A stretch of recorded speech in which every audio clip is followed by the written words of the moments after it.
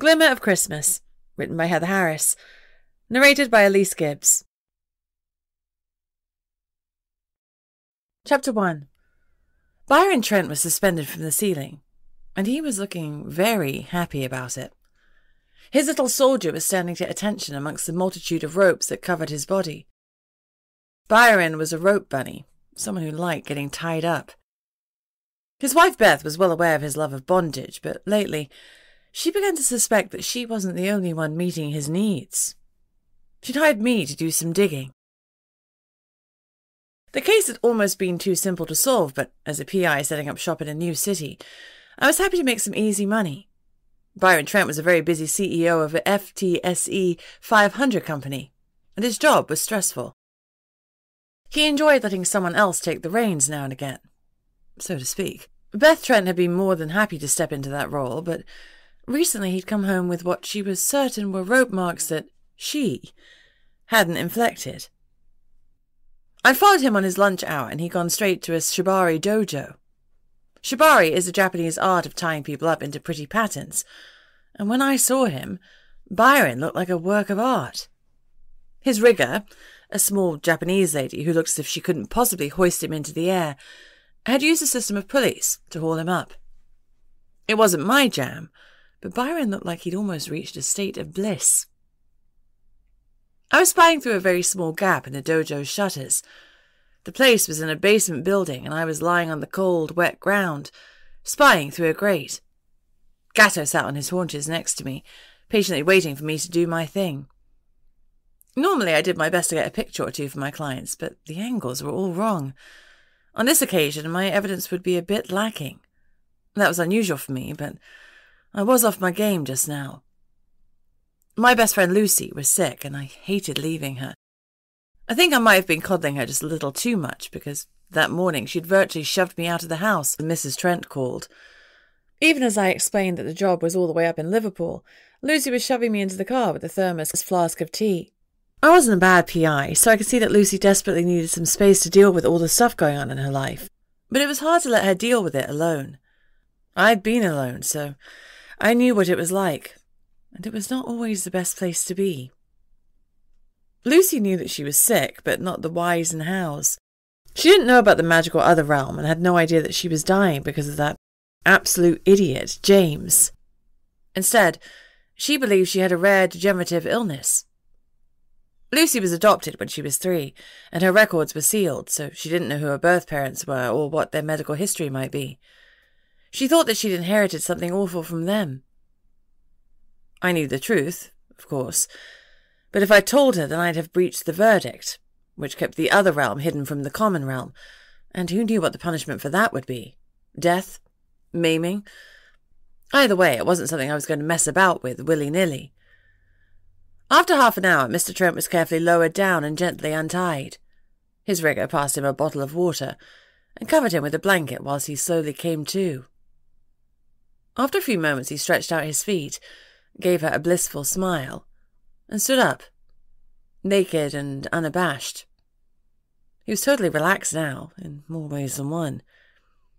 He finished his water, dressed in his impeccable suit, gave his rigger a bow, and strolled out, ready for his 2 p.m. board meeting. Gatto and I followed him safely back to his office. I usually prefer to give my clients photographic evidence that I delivered personally, but with my worries about Lucy pressing down on me, I skipped the evidence in the face-to-face meeting and called Beth with the news instead. "Mrs. Trent? Speaking. It's Jinx." "Is there a problem?" she asked, assuming that I hadn't managed to find her husband. No problem. He was at the office, and I followed him on his lunch break." "And?" she asked, her tone resigned. "He went to a shibari dojo in the city centre. He was tied up by a rope rigger, suspended, and then lowered down. He got dressed and left. Nothing sexual happened." She snorted. "Huh, he will have gotten hard during all that." She sighed. "Well, I wish he'd spoken to me about this. I've always said no to shibari because I'm frightened he'll get injured. Once you factor in gravity, there are rope burns and ligament injuries and all sorts to worry about." "The dojo he went to has professional shibari riggers," I explained. "No doubt." She sighed again. Looks like I'm learning shibari as a Christmas present for him. I expect there's a course I can go on. Thanks, Jinx. Send me your invoice. Add a bonus for getting it done so quickly. No need, I assured her. I'll only charge for my time. All too meagre hours of it. I couldn't justify including my travel time when my business was supposed to be situated in Liverpool. It wasn't her fault that I'd been down in the home counties when I received her call. I reconfirmed her email address and rang off. It was always nice when the dirt that you uncovered was only a muddy puddle that could dry up fairly quickly. Like she said, Beth Trent was learning shibari. Christmas was only 2 days away, and Liverpool city centre was bustling with last-minute shoppers. Christmas market stalls lined the street in little wooden huts decorated with twinkling lights. I was in the other realm, so the sky was a beautiful shade of lilac that looked stunning against the shining fairy lights. Lying on the cold, wet streets had chilled me to the bone, so I indulged myself by grabbing a hot chocolate with cream and marshmallows, which I sipped as Gatto and I strolled through the market. Friends were sitting out wrapped up in coats and scarves and hats, warmed by heat lamps and glasses of mulled wine. The tantalizing scents drifted on the chilly breeze, making me wish I grabbed booze instead of a hot chocolate, but technically, I was still on the clock, so it was best to stick to the non-alcoholic option. On a whim, I bought a gingerbread man. I'd eat him later. Gatto gave a whine and nudged me firmly. "What?" I asked. He nudged me again, and I grinned. "You want a sausage?" He tapped his tail twice in the affirmative. "Sure thing." I gave his head a rub and walked to the German market where sausage and sauerkraut were on offer. I bought us 2 hot dogs, splashing mine liberally with tomato ketchup and mustard, but keeping his plain. He wolfed it down in 2 big gulps. I glared a bit. "Well, at least pretend to savour it," I complained. He grinned, doggy tongue lolling out, unrepentant, then looked at me hopefully. I sighed. "Fine. Can I get another plain hot dog, please?" I asked the vendor. "Sure thing." He grinned at me. "That's not a dog, it's a horse." I resisted the urge to groan. If I'd had £1 for every time someone had said that to me, I would have been a millionaire. Okay, well, maybe not a millionaire, but definitely a thousandaire. "You could put a saddle on and ride him," the vendor quipped, as he passed me the extra hot dog. I smiled patiently. "Thanks." I took the food and ignored his comments. If Gatto had been an ordinary Great Dane, then riding him would not have been a good idea, despite the multitude of people who suggested it, each of them thinking they were being hilarious and original. But in truth, Gatto is a hellhound, and when he is in his hellhound form, he is the size of a small pony. So, yes, I could ride him if I really wanted to, but no, he still wasn't a horse. I put the gingerbread man in my bum bag for later. Bellies pleasantly full, we made our way back to our office. The space had been generously rented out to us by Lord Voldorus, the local vampire leader, because I'd saved his undead son's life. That left me somewhat bonded to Nate, which was awkward for us both, but we settled on working towards some sort of friendship. Nate had spent a few weeks in America, stretching the bond between us to see if it would fade with distance. It did not. If anything, it left me with an uncomfortable itch where he should have been. I was relieved to have him on the same patch of land once again. Verona was manning the office. She was a stunningly beautiful vampire. They all were. But for some reason she had a real chip on her shoulder when it came to me. I wasn't her favourite person. Well, that was fine. She wasn't mine either. She scowled as I entered. "You have clients." I blinked. I did. The day had gone from empty to full very fast. "They've been waiting," Verona continued, admiring her nails. "For how long?" "About an hour." I glared. "And it didn't occur to you to call me?" "I did. Your phone had no signal." Lie. As I was a truth-seeker, lying to my face was a dumb idea. However, most of the other community thought I was a wizard and an empath, and didn't know the full extent of my powers. And if I didn't want to be kidnapped and put to nefarious purposes, I needed to keep it that way. I pulled up the call register on my phone and turned it towards her. "You're lying. No missed calls. Do it again and I'll report you to Lord Voldorus." I'll tell the teacher on you wasn't my favourite threat, but punching a vampire was probably a really bad idea. Verona glared back and bared her very sharp teeth. Do we understand each other? I pressed. You're speaking English, aren't you? She spat. You know, you're a terrible secretary. You take that back. I'm an excellent secretary. And yet you didn't ring me, I pointed out snarkily. Whatever, your client is waiting. She was right. Gatto growled at her for good measure, then we went to our office. I walked through the anteroom where my sometimes assistant Hester sat. Today the desk was empty because she had lectures. I suspected her absence might also have had something to do with Nate's presence. Not too long ago they'd been a thing. Then Hess was kidnapped. Now they weren't a thing, but I suspected one day they'd be a thing again. Mostly because I could sense Nate's feelings about Hess, and they were full of roses and doves. I walked into the office, and there, sitting impatiently at my desk, was Amber DeLea. She was the last person I'd expected to ask me for help, because help wasn't in her vocabulary.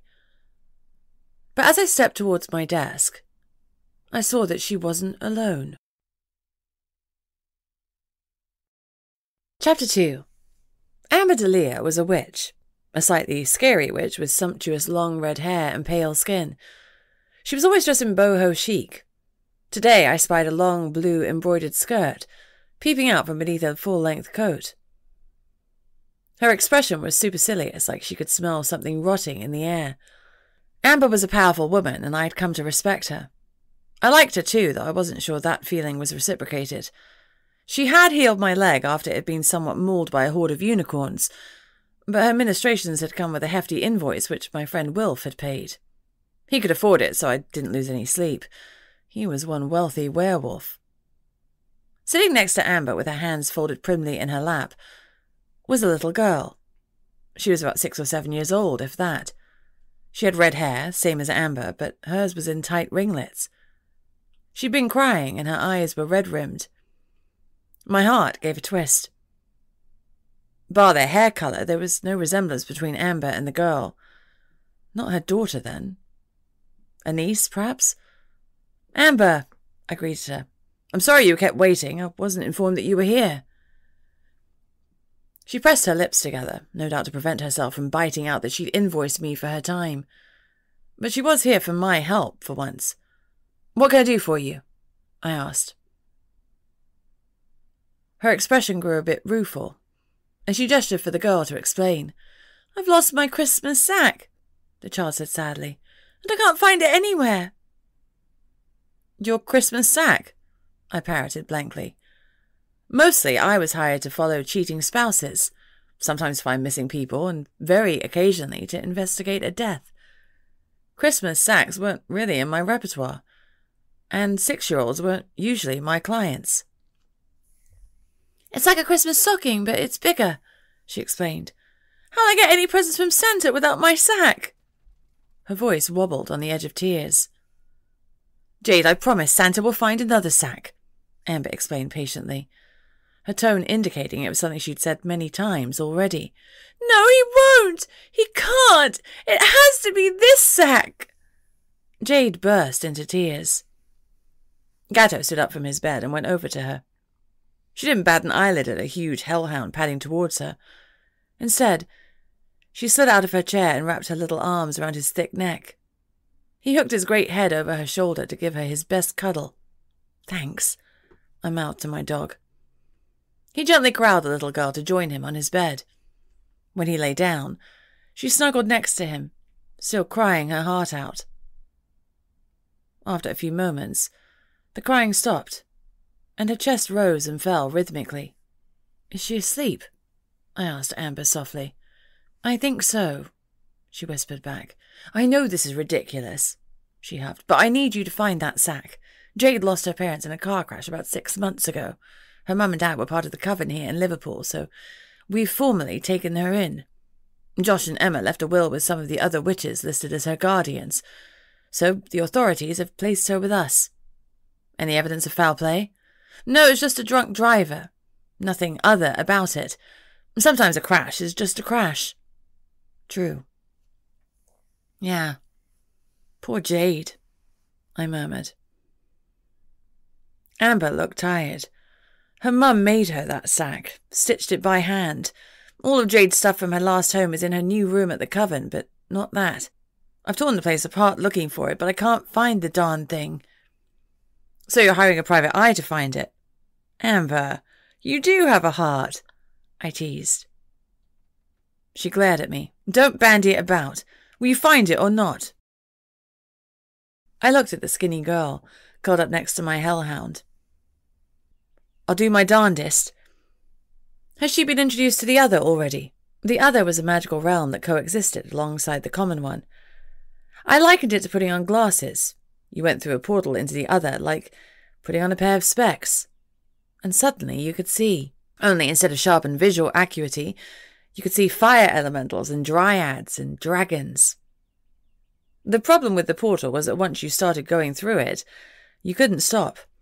You had to constantly ferry between the two realms, charging your magical batteries in the common realm ready for use in the other.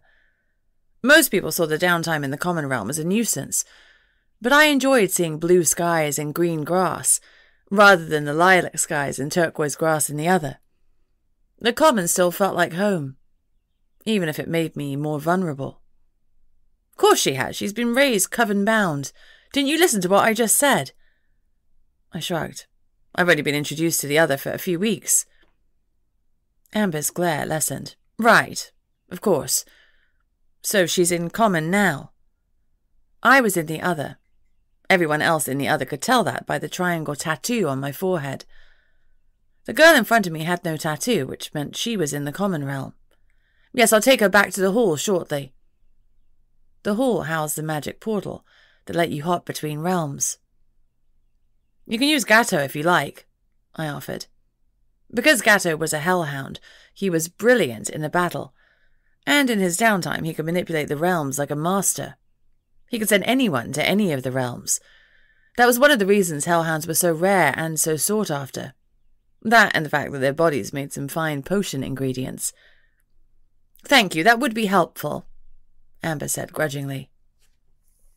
Have you got a picture of the sack? There was a question I'd never thought I'd ask. Amber pulled her phone out of her coat pocket and passed it to me. On the screen was a picture of Jade with two people who were obviously her parents.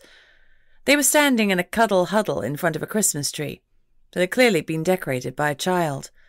Clashing tinsel and homemade decorations hung on every branch. Kids didn't understand that less was more. In the photo, Jade was beaming, her happiness radiating out of the picture. Behind her was a small pile of presents, and next to her was the sack. It was a Hessian affair lined with tartan fabric, and across its breadth read "Special delivery for Jade DeLea from Father Christmas." The words had clearly been written on carefully. It was something her parents had made with love, and it made my heart ache. I'd never had a sack. Each night on Christmas Eve, I would rifle through the airing cupboard and pick out a pillowcase. I'd always gone for one of the special ones with lace or flowers. I had adored hanging it on my door handle, full of excitement about what the morning would bring. Even as the years passed and I learnt the truth about Santa, the excitement remained. I hadn't hung a pillowcase for 7 years. There was no one to surprise me with a sack full of gifts. No socks or shower gel or chocolate oranges for me. Until then, I hadn't realized how much I had missed it. Jade was too young to lose that feeling of anticipation. She'd lost her parents at an atrociously young age. But I was going to find that darned sack if it was the last thing I did. Chapter 3. Jade snoozed on, cuddled into Gatto's warmth. My hellhound was magic in more ways than one. He was wrapped around her protectively, keeping her safe, while she was at her most vulnerable. What can you tell me about the other Coven kids? I asked. You think someone was playing a prank? You don't? I'm not sure, Amber said finally. I pulled in all the other children and told them that if it turned up, no punishment would be levelled, but it's still missing. How popular is Jade with the others? She sighed. She's a loner, by all accounts. I haven't seen that much of her. I've been busy at the home county's Coven. I'll be spending more time here, so I'm going to put more support in place for Jade.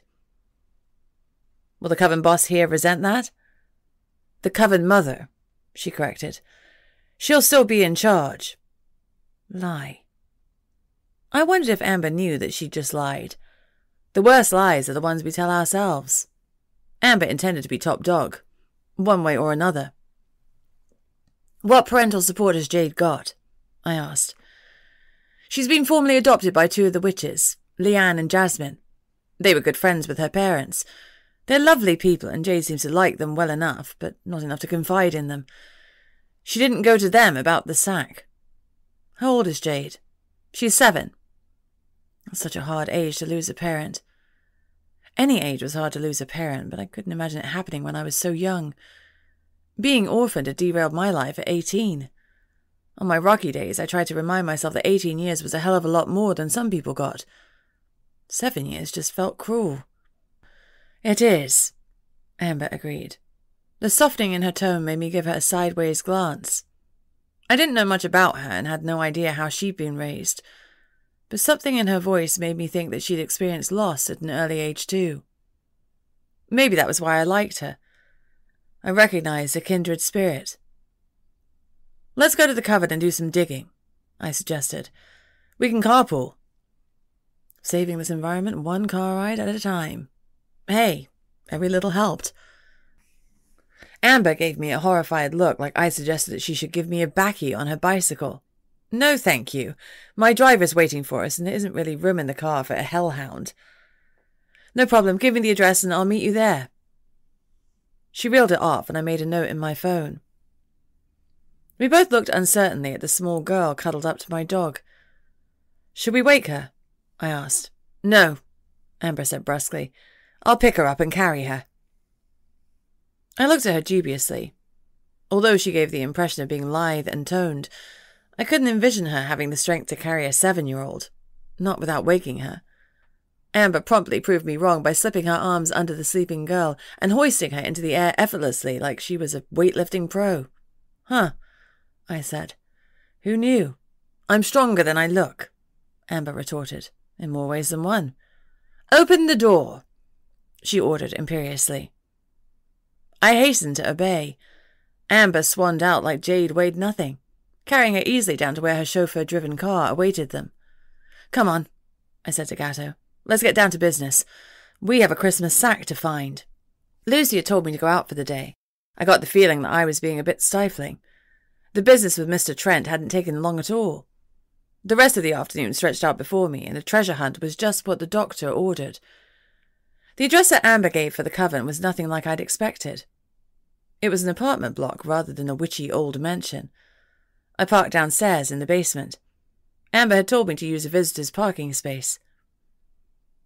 Gatto and I headed up to the reception area, where the concierge greeted us with a friendly smile. He didn't bat an eyelid at Gatto, which surprised me, since pets weren't usually allowed in apartment blocks. Good afternoon. Who are you here to see? Amber DeLea, please. I'll see if she is available for you. What's your name? Jinx.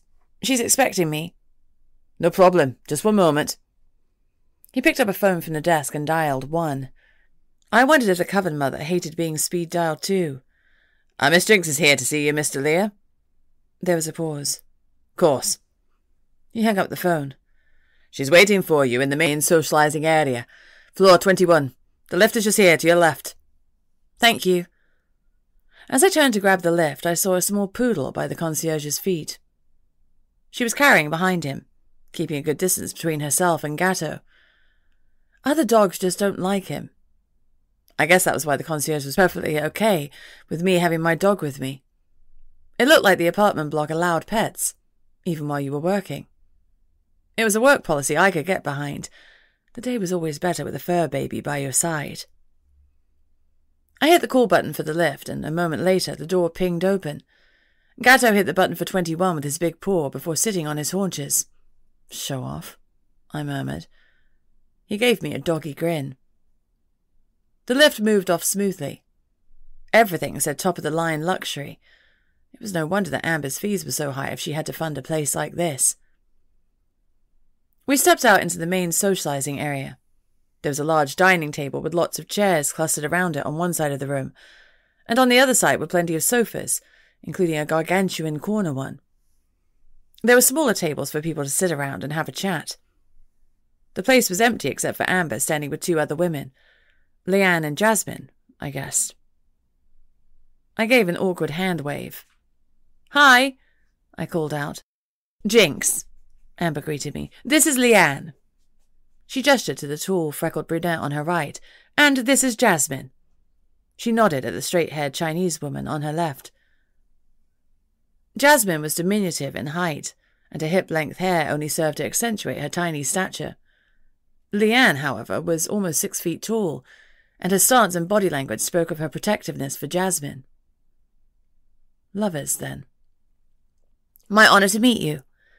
I touched my hand to my heart and gave a little bow, which was the polite way to greet someone new in the other realm.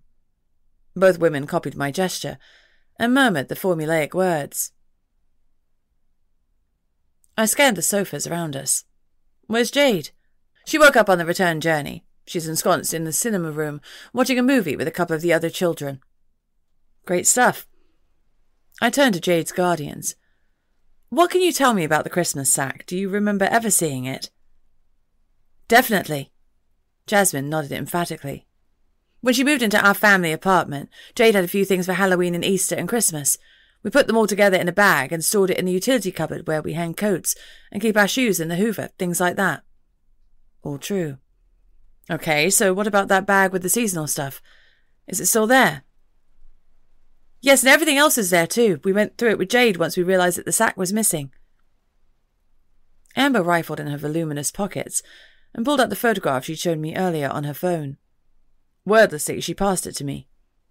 I studied it briefly before slipping it into my bum bag. Then I turned back to Leanne and Jasmine. "What made you realise that the sack was missing?" "We were preparing for Christmas and putting up the decorations. I wanted to check the size of the sack so that I knew how many bits and pieces I needed to get to fill it. I didn't want Jade's first Christmas here to fall flat. When I couldn't find it, I thought that she'd already pulled it out herself," Leanne said. "When I asked Jade about it, she got really frantic and tore her room apart looking for it. With hindsight, I should have checked before I asked her about it. Then I could have had a replacement made without her knowing. But now that she knows it's missing, I'm sure she'll inspect it.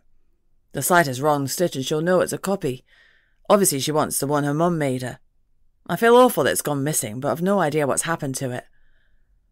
Her frustration and self-reproach were very evident. "Who has access to your apartment?" "Everyone. The cabin has an open door policy. Obviously bedrooms can be locked for privacy, but there's such a community spirit that we all flow in and out of each other's homes," Jasmine admitted. That made things significantly harder. I had been hoping it would be just them and a cleaning team. A lot of other children being raised by the coven. "There are 8 at the moment, 3 boys and 5 girls. 2 of the girls are teenagers and one of the boys is a toddler. The other 5 are aged between 5 and 8. They spend a lot of time together." "And does Jade spend time with them?" "Sometimes, but she's pretty quiet these days." "Did she used to live in the apartment complex with her parents?" "Yes, Josh and Emma were lovely. They were both well liked here." Leanne put her arm around Jasmine, who rested her head on her partner's shoulder, and closed her eyes in a moment of grief. I knew how she felt. Grief wasn't constant. It eddied and flowed, and punched you in the face when you weren't looking. Jasmine had just got suckered. Her lips trembled and her eyes filled. She took a moment to brace herself, and I stayed quiet while she struggled for control. She swiped at her cheeks. "Sorry." "It's okay, I know it's hard, and I'm sorry for asking all of these questions. What was Jade like before her parents died? Was she outgoing? You say she's quiet now." "She was outgoing once."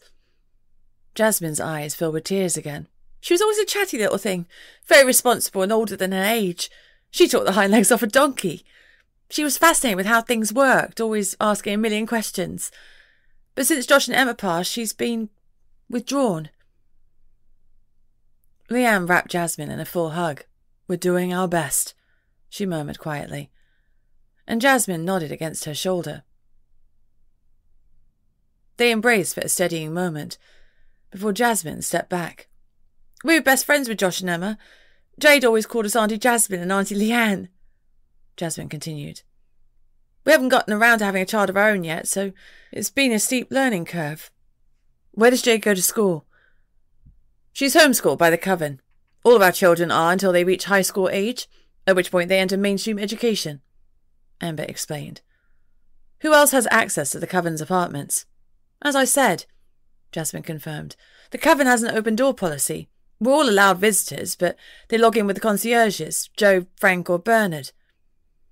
The concierges keep a record of who comes and goes. Yes, for fire safety, if nothing else. We always know exactly who's on coven property at any one time. Well, that could be handy. If the sack had been stolen by someone from outside, the logs would at least give me somewhere to start searching. But first I had to eliminate the members of the coven. A thought occurred to me. Witches could scry for missing people, so I wondered if they could do the same for things. Can you scry for objects? I asked. It seemed like an OTO's question. If they could scry for an object, then Amber would probably have done it. There again, scrying was expensive, so perhaps Amber had deemed it not worth it. I was probably cheaper. Amber shook her head. No, we can find people, but not inanimate objects. Okay. I studied the three women. Is there anything else you think I should know? Leanne cleared her throat. She hasn't got a familiar. Her eyes darted quickly towards Amber before they flew away again. The other children tease her sometimes because she hasn't got a familiar. Is that something she'll acquire later in life? No one knows, really. Normally a familiar is an animal that finds its way to you when you first enter the other. We talked about it quite a lot with Josh and Emma. They were worried that she didn't have one, even though she'd been introduced to the other a few years ago. When was she introduced? When she was 5. And what does a familiar do? That's coven business, Amber said firmly. Does not having one put Jade at a significant disadvantage? No, she'll be able to do everything the other witches can do, Amber replied. And remind me, witches can be boys and girls, right? Of course, Amber confirmed, her tone flat. Okay, so the boys that she plays with are witches too. Leanne nodded. Despite popular culture, witches isn't a gendered term in the other. It's not our gender that defines us as witches, but our innate magic, our ability to manipulate the runes. I'd like to speak to the kids if that's okay, I said. Get a vibe for who might have something to do with the missing sack. Being a truth seeker was something that I kept under wraps, but I was open about the fact that I was an empath.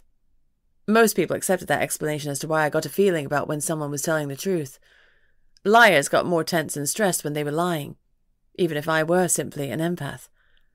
I'd still have an inside track on who was being truthful. Amber's eyes were all too knowing. The movie will be done in 20 minutes. Why don't you go and take a look in Jade's room first? Sure, that works. I shrugged. This was Amber's gig, and she was paying me. I was happy to do things her way. I'll show you where it is, Leanne offered. We're just a floor down. The families are all based around the communal areas. They say it takes a village to raise a child, and we take that seriously here. Everyone mucks in with childcare responsibilities. So you must have looked after Jade before her parents died?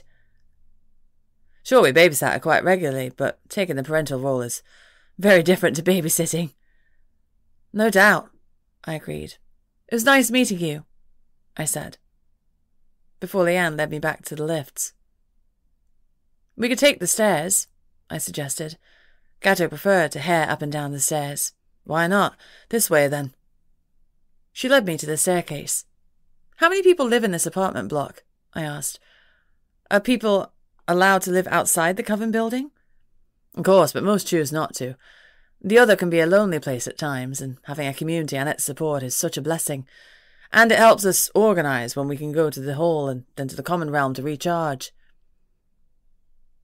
The magical creatures, that was your dragons, trolls, and griffins, etc., didn't need to recharge in common like their human magical counterparts.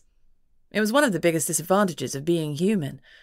As a dragon, my boyfriend, Emory, never had to venture into the common realm. What do you do as a job? I asked Leanne. I'm a security rune expert. I work mostly on commercial or high-end private properties. You must get to see a lot of the other. I travel a lot, but never so far that I can't get back home at the end of the day. What does Jasmine do? She's a healer. Does she work in the common realm too? She's qualified as a nurse in the common, but She found not being able to help the people there too hard. Couldn't she help them on the sly? No. To work, the runes have to be activated by your own innate magic. People from the common realm don't have magic, so Jazz could paint all the runes she wanted with all the finest of potions, and nothing would happen. She wasn't used to seeing patients die, and it was too much for her. Now she just works as a healer in the other. That must have been tough. It was, it still is. She still blames herself for losing Josh and Emma. They were in a car crash. Yes, and Jasmine was in the car with them. She was knocked out. When she came to, they both passed away. There was nothing she could have done, but she still blames herself. I could relate to that too closely. My best friend Lucy was dying from exposure to an incubus.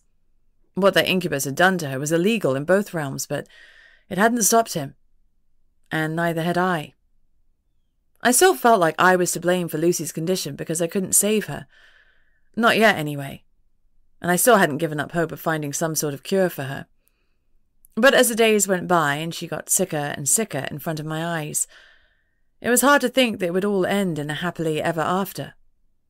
Sometimes, stuff happened, and there was nothing you could do but keep wading through it. Chapter 4. Leanne and Jasmine's apartment was the definition of chic.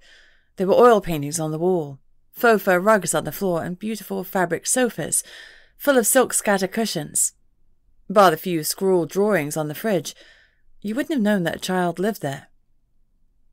I pulled out the picture that Amber had given me. It had been folded and unfolded so many times that it had creases. I showed it to Gatto. "Here," I said. "This is the sack we're after." He gave me a flat look as if to say, "I can't scent the sack through the photo." "I'm just showing it to you so you know what we're looking for," I said lightly.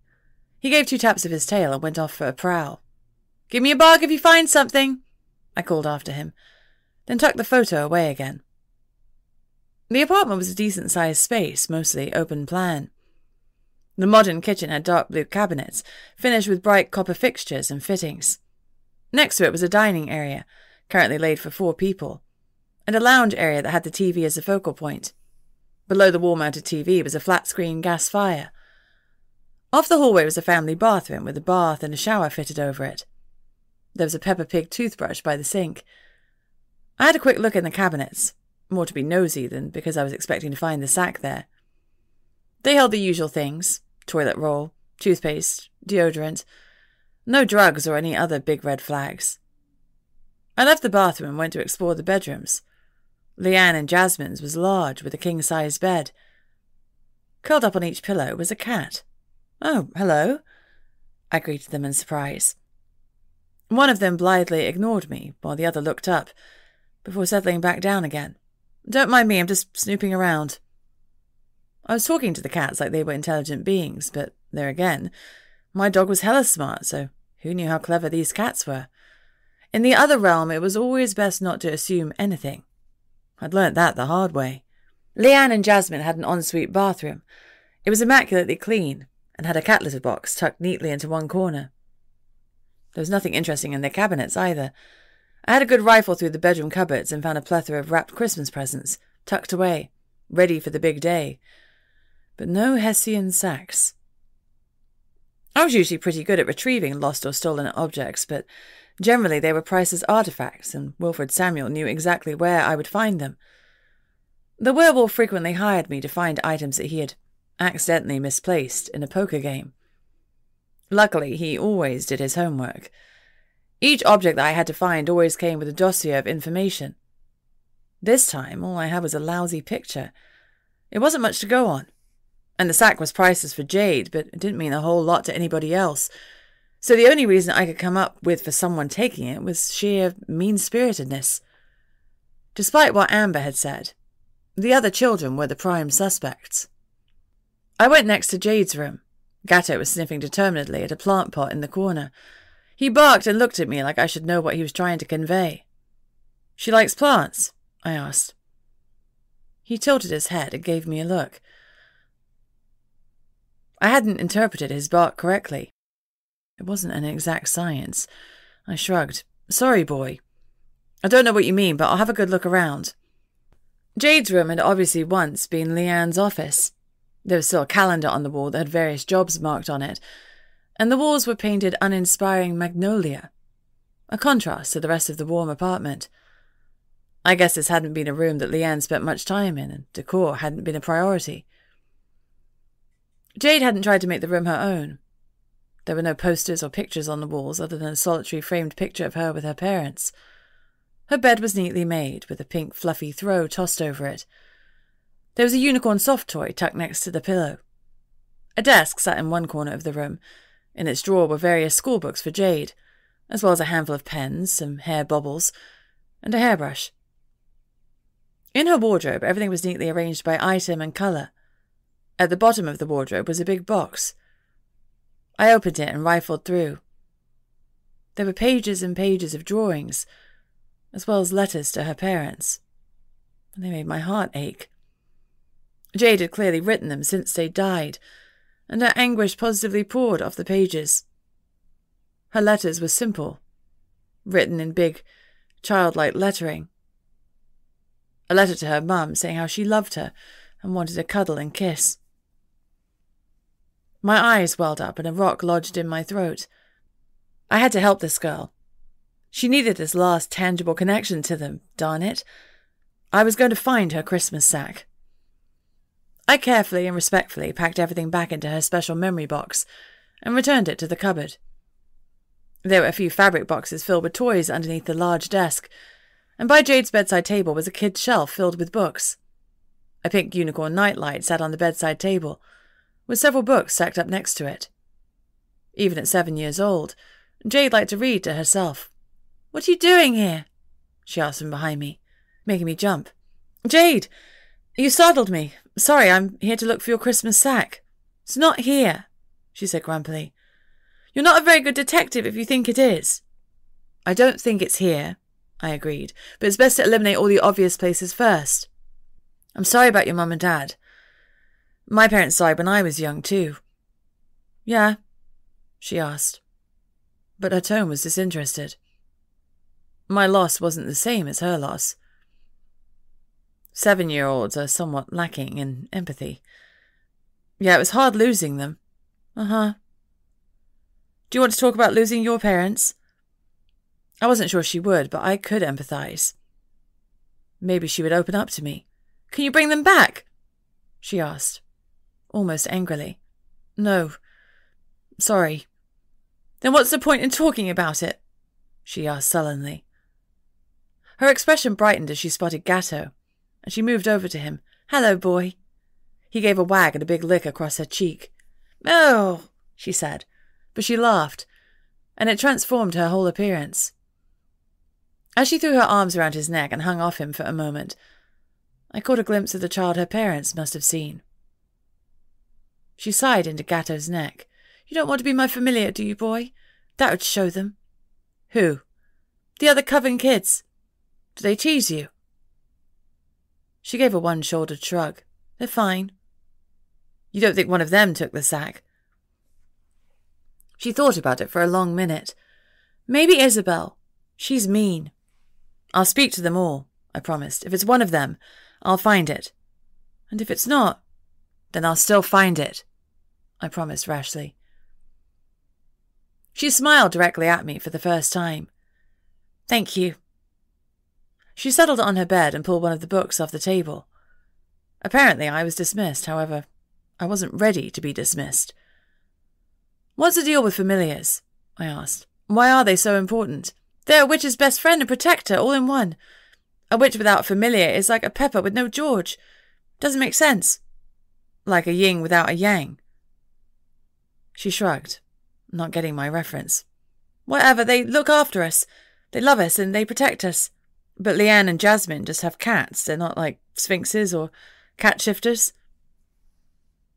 She laughed at my ignorance. "No, they're just cats. But they can tap into magic through the bond with their witch. They'll attack anyone that tries to hurt their witch." "Attack them with their claws?" I asked, thinking that would be largely ineffective. "No, with magic, silly." She rolled her eyes at me. "Did your parents have familiars?" "Yeah." "What happened to them when your parents passed?" "They died too. They dropped dead. Minx fell off her perch. I'm sorry, that must have been so awful for you. Losing her family pets on top of her parents was the grief cherry on top of the awful cake. Poor kiddo. I tried not to show how much empathy I felt for her. She was in tough cookie mode, and I knew how that felt. Yeah, but they didn't save Mummy and Daddy. Well, they weren't in the car, I pointed out. Jasmine was, she said sullenly. Well, she was unconscious, knocked out. She couldn't have saved them. I offered gently. Yeah. She gave another one-shouldered shrug and picked at her nails. But you still blame her, I said softly. No. Lie. I grimaced internally at the ping. Being adopted and raised by the person you partly blamed for your parents' death would be so hard. And Jade was already struggling. What a quagmire of rubbish. The sack was really the last of the witch's worries. Chapter 5. I left Jade in her room and wandered out. Leanne and Jasmine were bustling around in the kitchen. I'll just go and speak to the other children, I explained. Do whatever you need to do, Jasmine said. Please, just find the sack. We can't let her down for her first Christmas with us. I'll do my best, I promised. She's due to have a friend for a play date. If you need to come back in, just open the door. There's no need to knock. Thanks, I replied. Their attitude to security was making me twitch. If they were so open-doorsy, anyone could have wandered in and snatched the damn thing. Gato and I went upstairs to the main socializing area. The children were sitting at the long dining room table, having an afternoon snack. I decided a casual chat was the way to go. Hey guys, mind if I join you? No one said anything. Since there were no objections, I sat down next to some of the older children. Amber and another witch were watching me from afar. I'm Jess. What are your names? They reluctantly offered their names, but not much more. What does everyone want for Christmas? I inquired into the stony silence. An icebreaker. The youngest boy next to me, Chris, reeled off a list of about 50 things that he wanted, including a dinosaur that could walk and make noise. His talkative nature set the rest of the table at ease, and soon everyone else was chiming in with the presents that they hoped Father Christmas would bring. The older children glanced knowingly at me when the younger children said Father Christmas, but they didn't do anything to shatter their illusions. What do you leave out for Father Christmas? I asked. Edward offered a very thorough explanation as to why he would like to have Bailey's Irish cream and a mince pie, rather than whiskey. You get bored of your whiskey at every house, Chris chimed in. I smiled a little. Father Christmas would get tipsy if he had whiskey at every house. What do you leave out for Father Christmas to put your presents into? We went around the table. The answers varied from sacks, pillowcases, stockings, or, in Chris's case, a special Christmas Eve box. Jade has lost her Christmas sack, I said sadly, the one her mum made for her. That's not all she lost, Isabel muttered nastily under her breath. I quirked an eyebrow in question, and she folded her arms defensively. She's lost her manners. She's rude. She doesn't acknowledge you when you walk past or say her please and thank yous. She's lost her parents, I pointed out. 6 months ago. How long do you think it would take you to get over losing your parents? It's been 7 years for me, and I promise you I'm still not over it. And I'm 25 and I lost them when I was 18. She's 7. Cut her some slack. My voice was perhaps a little harder than it should have been when speaking to children, but Isabel's attitude had rubbed me the wrong way. Everyone treats her like she's a princess. She gets everything she wants. Except her parents, I snapped back. It was hard for me to be objective while talking about something like this. I decided to cut to the chase. I couldn't make Isabel more empathetic to Jade, but I could find what Jade was desperately looking for. Did you take Jade's Christmas sack? I asked Isabel directly. No, Isabel bit out. Affronted. True. Do you know who did? No, she repeated, folding her arms and glaring at me. True. I went round all the children asking the same question, and they all replied in the negative. Unfortunately, all of them were telling the truth, so I was now out of suspects. Darn. After chatting a bit longer with the Coven children, I made my excuses and left the table. Amber had been watching me from a few seats away. The other witch had left, so I sat down on the sofa opposite her. None of them are involved in the sack's disappearance, I confirmed. So what's your next step? I considered. I was drawing a blank. Gatto seemed to think the plant in the bedroom was important. Any idea why? No, but I've seen Jade spend time with a dryad kid here. Bingo. Do you know the kid's name or where I can find them? Not a clue, but Leanne, Jasmine or Bill, the concierge, will be able to help you. I decided to head downstairs to speak to Leanne and Jasmine. Presumably one of them would be able to set up a meet with the dryad easily enough. Thankfully the stars were aligned in my favour. When I walked in, Jade and a little dryad boy were playing in the front room with some colouring books. I guessed he was Jade's playdate. Next to Jasmine and Leanne in the dining room area was a dryad I didn't recognise. Presumably the little boy's mum. "Jinx," Jasmine said as she stood up. "Back so soon? Did you find out anything?" she asked eagerly. I questioned the Coven kids, but I don't think any of them are involved. I turned to the dryad mother. "My honour to meet you. My name is Jinx." I gave her the funny little bow, which she returned. "My honour to meet you, Jinx. My name is Rebecca." "What's your son's name?" "Scott." "How did Scott meet Jade?" I asked curiously since Jade didn't attend mainstream school. "I grew up with Emma. The kids always played together." "Oh, sorry for your loss." I muttered the empty words because it was expected of me, but I knew from personal experience that they meant precisely nothing at all. "Thanks. Are you okay with me speaking to Scott?"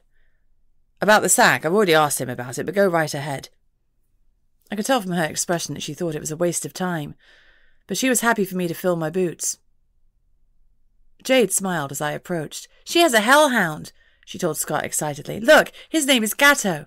"Cool," Scott beamed. "Can I stroke him?" Obligingly, Gatto moved closer. "Go right ahead," I said. As both children started to pet Gatto, I watched Scott closely. "Do you know where Jade's Christmas sack is?" He froze, just for a second, but I saw it. Blink and I would have missed it. "No," he said lightly. Lie. "But I'm sure it will turn up." True. He knew where it was, but he was planning on returning it. Relief flooded through me. At least I hadn't inadvertently lied to Jade when I'd promised I'd find it. "You're fibbing," I said softly. "You took it. Why?" "Scott," Jade said in a tremulous voice. Scott glared at me. "You're ruining everything." He huffed visibly as he turned to Jade. "It was supposed to be your Christmas present, only I was going to give it to you before. You showed it to me a few months ago and I noticed it had a hole in the bottom. Imagine if Father Christmas put in your presents and then they fell out. One of the pixies said she'd fix it for you, so I took it last time we had a play date. I was going to put it back." Jade was clearly conflicted. She was relieved that the sack was somewhere to be retrieved, but still upset that it had been taken. Scott's heart had been very much in the right place, albeit the execution was a bit off. "Why don't you just tell me?" she asked, confused. "I've been really sad." "It wouldn't have been a surprise if I told you." Scott's mum, Rebecca, narrowed her eyes at him. "You told me you had nothing to do with it going missing," she said through gritted teeth. "It wouldn't be a surprise if everyone knew about it." "Ugh, what is it with you and surprises?" Rebecca asked in exasperation. "Everyone loves a surprise," he said innocently, eyes wide. "You love a surprise, Scott, not everyone else. Come on, we'd better go and speak to the pixies." "Can I come with you?" I asked on impulse. After all, it didn't feel like the sack had actually been found until I had it in my hands. "I suppose," she said dubiously. "But the pixies are rather shy. If they don't want me there, I'll leave," I promised. She looked at Gatto. "He won't fit in my car." "Can he stay here with me?" Jade asked eagerly. I looked at Gatto and he gave 2 tail taps. "He's happy to stay with you." I hastily turned to Leanne and Jasmine. "If that's okay with you." "No problem. Cats will probably avoid him." "He's fine with that. Could I trouble you for a bowl of water for him?" "Of course." Jasmine stood and filled him a bowl with water. "Let's go," I said to Rebecca. I was excited but trying to play it cool. It was time to meet some pixies. Chapter 6. On the drive to the pixies, I gave Lucy a quick call. She reassured me that she was fine, but her tone was a bit exasperated. I was being annoying. "How you feeling?" I couldn't help but ask. "The same as before, I'm fine." She wasn't fine, she was dying. But she'd made me promise not to bring it up over Christmas. Since the death of my parents, I spent most of my Christmases at Lucy's parents' house. Her mum Sandy had all but adopted me, and her dad Dennis was always passing me a biscuit like he thought I was too thin. I appreciated every minute of the fuss they made of me, even when I tried my best to push them away. Her brother Ben and I had once had a small drunken thing that I'd never told a soul about, including Lucy. It had been awkward for a year or two, but we were cool now. It was just in a box of never to be mentioned. "How did your case go?" Lucy asked. "The husband? Have you taken another case since we spoke?" She laughed. "Actually, yes, the husband's case was all tied up very quickly." Heh, I thought. "I've taken on another case. Someone has lost their Christmas sack." "Are you kidding?" "It's a very serious crime," I said solemnly, eyeing Scott next to me. He shrank further into his seat. I felt bad for teasing him, so I added, "But all's well that ends well. I've nearly found it. So you're free this evening?" I brightened. Sure. Maybe she was relenting and a girls' night was on the cards. Maybe takeout and a movie. "Good. Emory came knocking and I told him you were free. He'll pick you up at 7 p.m. wherever you are. I told him you were in Liverpool somewhere. Have a great time. Lucy, I don't have time to go on dates. I should be looking for ways to save your life. Looking after you." "I don't need a keeper," she said firmly. "I love you. Go have fun for one night. I'll see you tomorrow. Okay, Jess?" "Tomorrow," I agreed. Liverpool was a 3.5-hour drive from Lucy. I had planned to drive back tonight, but it seemed like she wanted more space than just a few hours. I needed to grab a hotel in Liverpool somewhere. I thought briefly of the other hotel, A Hard Day's Night, but quickly dismissed the idea. The Connection used it as their headquarters, and although I had no hard feelings towards the Connection per se, I didn't want to risk running into stone. I'd find another hotel that would take dogs. But now there was a whole date with Emory to throw into the mix, and I had no idea where he would take me. I also had nothing to wear other than jeans and a plain top. Not ideal for second date territory, and if this was a Christmas date, was I supposed to get Emory a present? What did you get a guy who got everything? I mean, he was a millionaire and he could buy anything he wanted. I liked Emory. He was kind, generous, and funny, not to mention sexy. The guy exuded sex appeal. But we didn't know each other well enough for me to feel confident putting together a sentimental present. It was a conundrum. You're a PI. Mysteries are your gig. You can do this, I told myself. Lie. Ugh. What am I supposed to get Emory for a Christmas present? I asked Lucy desperately. Yourself. In a bow. I could almost see her wink over the phone. I sighed. "Oh, you're no help." "I'm serious. Life's too short," she said somberly. "Love you. I've got to go." I winced as she rang off before I could reply. Her voice had gotten thick and heavy, like she was struggling with tears. Rebecca parked outside Sefton Park. Scott took his mother's hand and led us towards the Palm House. "The Pixies live in the Palm House?" I asked in surprise. "No, silly, just next to it." Scott rolled his eyes. "Scott, manners. Not everyone knows everything, you know." "Everyone knows the Pixies live by the Palm House," he muttered. "You're a dryad. That's one of those things that dryads know. No doubt Jinx knows things that only wizards know." The Palm House reared out of Sefton Park like a monumental greenhouse. It was a dome-shaped Victorian building filled with lush flora and fauna. These days it was used as a location for charity, dance, and music events. You could even get married there. I'd have thought that there was a bit too much hustle and bustle for pixies. Then again, I knew precisely nothing at all about pixies. Maybe they liked music and dance events. Just before we reached the Palm House, Rebecca led us down a side path through a section of willow trees that looked naked and bedraggled in the winter cold. She stopped by the biggest one. "Go on, then," she said to Scott. Without hesitation, he bounded into the willow tree. Watching someone merge with a tree was not something that I'd grown used to, but I managed to swallow my surprised exclamation. Dryads, Jinx, remember? Rebecca and I stood for a beat or two, exchanging slightly awkward smiles, but we didn't have to wait for long. Out came Scott, giggling, next to an honest-to-goodness pixie. She couldn't have been more than a foot tall. She had wings on her back like a butterfly, but they were the size of my hands. She wore a simple green dress and had matching green skin, the same as the dryads. When she saw me, she flew closer to Scott. "You didn't say anything about a wizard," she accused him. "She's a detective," he said glumly. "The one that found out we took the sack." "And ruined the surprise!" The pixie buzzed in irritation. She glared at me for good measure. "Jade has been very upset," I pointed out. "Well, if she'd just been patient and waited for Christmas Eve to look for her sack, none of this would have happened." She sounded annoyed. "Anyway, I've done no repairs. It's good as new." She darted back into the willow tree and came out moments later, carrying the sack. I reached down to take it. "What are you going to give me for it?" she asked, holding it back at the last minute. "Marcia," Scott exclaimed, chastened, "just give it to her." "No, I don't think I will." Marcia quickly shoved the sack back into the tree, so it hung half in, half out. Scott went to tug it out, but it remained stubbornly wedged in the tree. "Don't pull it!" Marcia shouted. "If you break it, I'll be cross and I'll sting you." She bared her teeth at Scott, revealing a mouthful of tiny pinprick teeth, like a row of sharp needles. Eek, you'd need a tetanus injection after a nibble from those. "Bloody pixies," Rebecca muttered.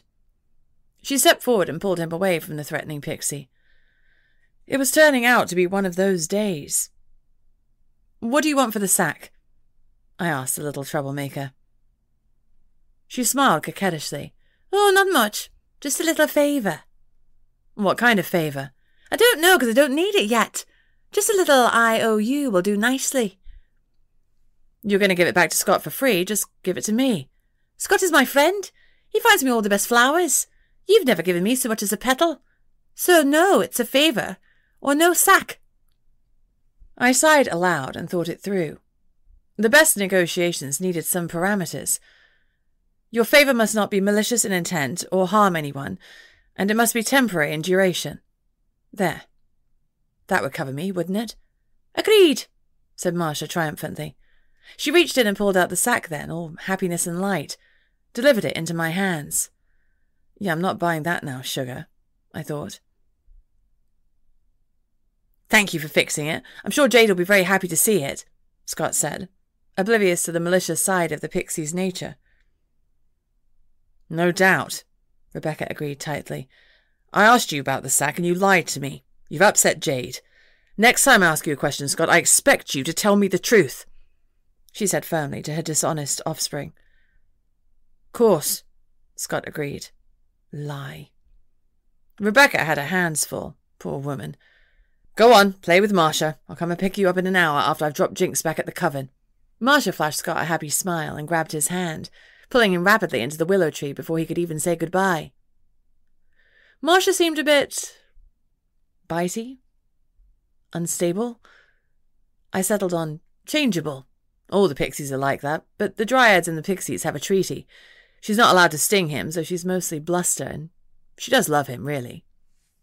He knows that, so he ignores her when she blows hot and cold. "Come on, I'll drive you back to the coven. I don't want to deprive Jade of her sack for a moment longer." The return journey seemed much quicker. I signed in at the concierge's desk again, and headed up to Jade's apartment. I had my own Christmas gift in mind for her. It probably wasn't a good idea, but sometimes life wasn't about playing safe. It was about doing the right thing. Chapter 7. Jade let out a happy scream as soon as she saw the sack in my hands. "You found it!" She gave an ear-piercing shriek, jumped up and down on the spot, and I hastily handed it to her before she bowled me over. She cuddled the Hessian sack to her chest as she tore into the lounge, where Leanne and Jasmine were waiting. "She found it! Look, she found it!" She threw herself into Leanne and Jasmine's open arms, and they had a family cuddle that brought a lump to my throat. Jade might not be quite there yet, but she was getting closer to accepting Leanne and Jasmine as her new family. I waited patiently for them to have their moment. Jade stepped away from Leanne and Jasmine and barreled towards me. I had a second to interpret her intentions before she jumped into my arms. Luckily, I was prepared to catch her and accept her enthusiastic hug. It was rare for someone to hug me, except for Lucy, so I held on tight. Even I needed a hug now and again. "You're the best detective ever!" I thought about explaining that I was a private investigator and not a detective, but I thought the nuance would be lost on her. "Thanks," I said instead. "I'm happy to have helped. Why don't you see me and Gatto to the lift?" She started to lead me out, still carrying the Christmas sack. "Perhaps you better leave the sack at home. We really don't want to lose it again." "Good thinking," she asserted. She took it back to the cupboard where it belonged and put it safely away. When we were outside of the apartment, I tugged Jade to a stop. "I have a serious question for you, and it needs a serious answer." She nodded solemnly. "If you could see your parents again, even knowing that you have to leave them and come back here, would you do it?" "Yes," she said simply. "Of course. You'd have to say goodbye to them all over again. At least I get to say goodbye. Can you do it? What kind of magic do you have?" she asked in wonder. "Please do it. Don't tease me. Can you do it?" "Not me. Him." I pointed to Gatto.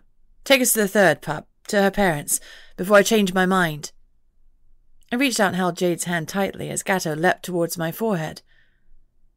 "Nothing's happened." Disappointment laced her tone. "Just wait, where did you used to live?" I hope to hell she knew her old apartment number. "Next to Leanne and Jasmine. This way." Looking at me with suspicion that you shouldn't see in a 7-year-old's eyes, she pulled me forward. She was old before her age, and I could see disappointment in the curve of her shoulders. She thought it was a hoax. If it had been, it would have been of the cruelest type.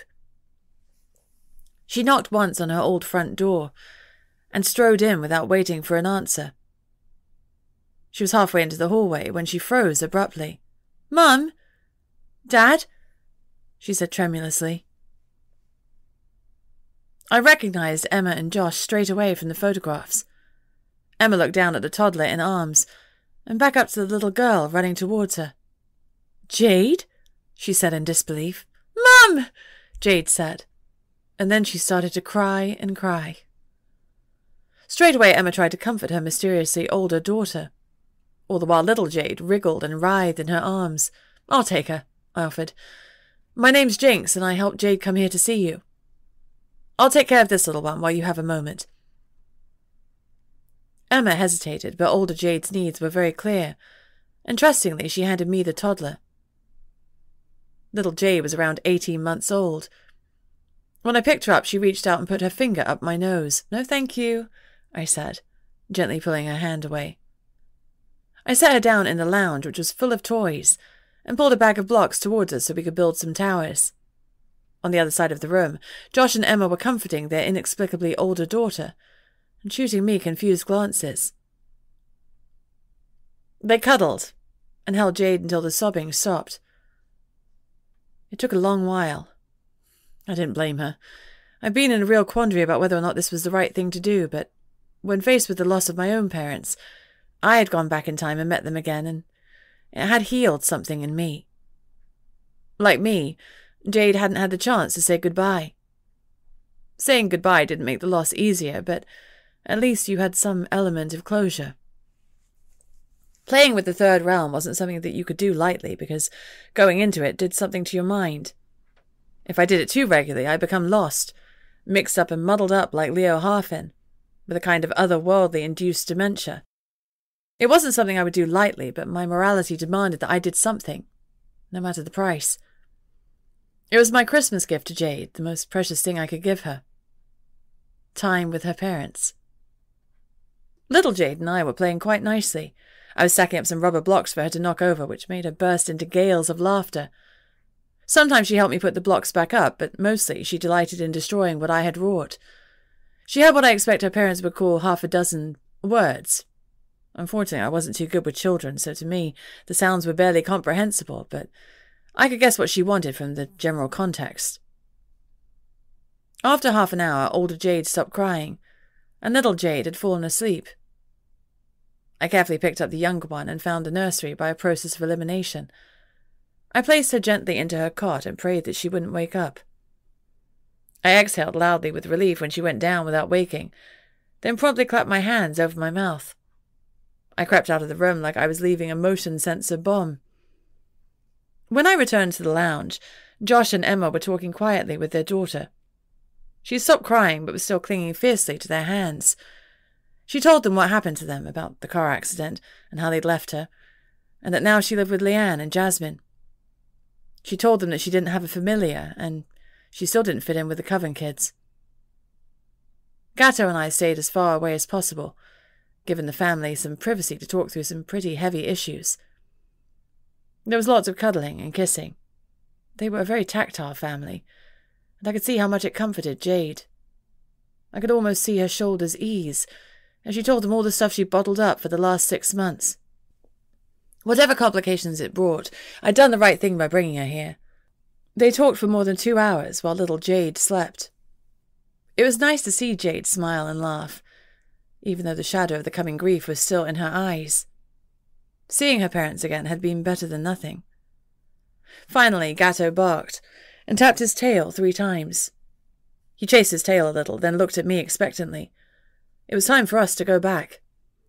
He had a sense about these things, and I never questioned it. After all, he was a hellhound who controlled the portals into various different realms. Apparently, we'd spent enough time in the third, and we needed to leave before more damage was done. "I'm sorry," I said softly to Jade. "It's time to go back." Her bottom lip quivered. "I don't want to go back. I want to stay here forever." I nodded. There was a huge lump in my throat and tears in my eyes. I knew exactly how she was feeling. "I know, but we can't stay. We have to go back to our own time. Staying in the past makes your mind go crazy. Think of all the things that you'll do when you grow up. All the things that you'll achieve. You wouldn't do any of those things if we stayed here. Over time, your mind would become less and less, until you couldn't even manage things that little Jade you can do right now." "It would be no life," Josh said firmly. "And that's not what we want for you, baby. You're smart and kind and clever. I want you to grow up, to have a job you're proud of, to fall in love and have a family of your own. When you have children, you'll truly know how much we love you. We'll do anything in the world to keep you safe. And today that means sending you back to your own time." He was holding his daughter's face tenderly in his hands, and Jade was watching her father like the sun rose and set in his eyes. Emma took that moment to swipe at the tears pouring down her own cheeks. She bit her trembling lip and was clearly telling herself to get a grip. She brushed away another stray tear and cleared her throat. "You have to go, love. Go and know that we are so proud of you." Jade jumped into her mum's arms. "But I miss you so much. It's so hard when you're gone." "Oh, baby, we're not gone. Not really." Emma kissed her daughter's cheek. "I've kissed you here 1,000,000 times. My love for you is always with you in an echo of 1,000,000 kisses and hugs I've already given you. I'm here with you for every step of your life. I'm in your heart, darling girl, and you couldn't get rid of me if you tried. When you're thinking of being naughty, it'll be my voice, telling you to be good. When you're making cookies, you'll hear me telling you not to eat them until they're cool. When you read, you'll imagine being snuggled up with Daddy every night while you explore new worlds together. We will always be with you, and we will be watching over you forever and ever." Jade was crying again, but she nodded against her mum's chest. "I love you, Mummy. I love you too, my darling. We both do. I've got a little something for you. Wait a second." She gave her daughter one last squeeze and passed her to Josh for them to have another cuddle. Emma disappeared into the utility cupboard and came back with a large, fluffy bunny rabbit. "Here," she said, passing it to Jade. "I got it for little you, but I think big you needs it more. This is Cuddles, and I've imbued her with my love. Any time you miss us too much, give Cuddles a cuddle, and it'll be like you're cuddling us." "Thanks, Mummy." "We love you," Josh said. "Be good for Leanne and Jasmine. They need you too." She nodded. "I'll be good for them." "We know you will. You're the best girl in the world."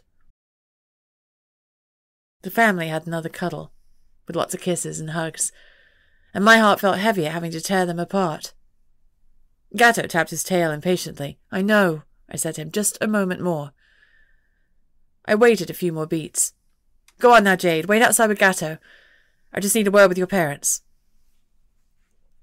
Jade gave them each a fierce hug before grabbing her new bunny and walking out with Gatto. She was the bravest little girl alive. When the door shut, Josh turned to me with knowing eyes. You're going to clear us. You can't live with this knowledge. It would be awful to have it hanging over you. Josh nodded, resigned. I agree. He scrubbed a hand across his eyes. God, this is hard. You have her now. You just have to love her now as much as you can. 6 more years together isn't enough. I know, it's cruel. But Leanne and Jasmine are great with her. I hesitated. Jasmine was in the car with you. She blames herself. Emma shook her head. No, she mustn't. You need to get yourself together and move on.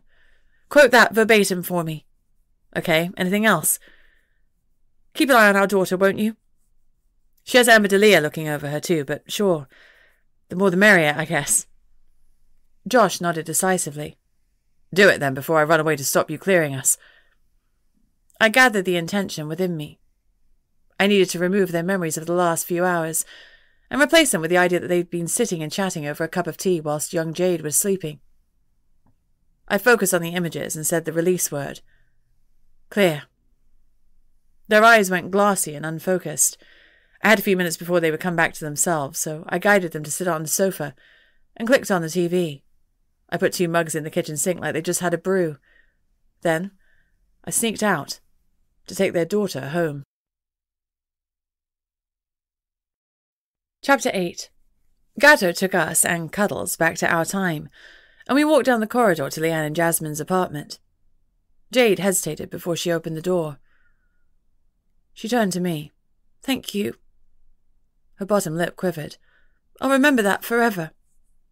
I nodded, too choked to say anything. I stepped closer to hug her. Happy Christmas, Jade. She snorted. Father Christmas can't top this. Bite your tongue, I chastened. Father Christmas is magic. I realized as I said that to someone being raised with actual magic, Father Christmas must be real. What a lovely thing. She giggled, pulled back from our hug and gave me a grin. A real smile that shone with genuine happiness. It was like a weight had been lifted off her.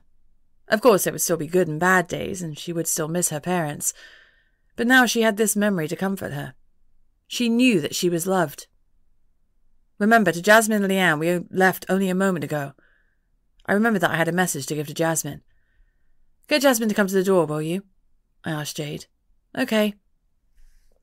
She disappeared inside. Jasmine came to the door. Did you forget something? Not exactly. I forgot to tell you something. Jade and I talked a bit about her parents' death. She told me you were in the car with them. I've got a few different magics, and I have a message for you from Emma. She said for me to tell you, you need to get your stuff together and move on. Okay? She looked at me, eyes wide. I haven't heard the nickname Doodle in years. I used to call Emma that when we were kids. How did you know? As I said, I have some different magics. She wanted me to tell you that and give you a huge thank you for taking care of Jade. I thought of the tactile family that I had just left, and my promise to help watch over Jade. Jade is a touchy-feely child. She likes hugs and snuggles on the sofa. Maybe when you get a moment, you could help her redecorate her bedroom so it's more like hers and a little less like Leanne's office. We've been meaning to do it, she admitted, but Jade said she wasn't bothered. I suspect she doesn't want to be a bother, but she deserves a little girl's bedroom. Emma has asked me to check in on her now and again. If that's okay with you, I'll come by once in a while. Course. She was looking at me like I was a weird creature she couldn't quite make sense of. That was okay. I was used to being a bit odd. Well, take care, I said. Thanks for finding the Christmas sack. What do we owe you? I smiled. This one is paid by Amber DeLea. I gave her a wink. Have a great Christmas, Jasmine. We will. I think we really will. I hope you do too. I checked my watch. It was nearly 6 p.m. The evening was drawing in, and Emory was due to pick me up soon. Crap, I had nothing to wear and nowhere to get ready.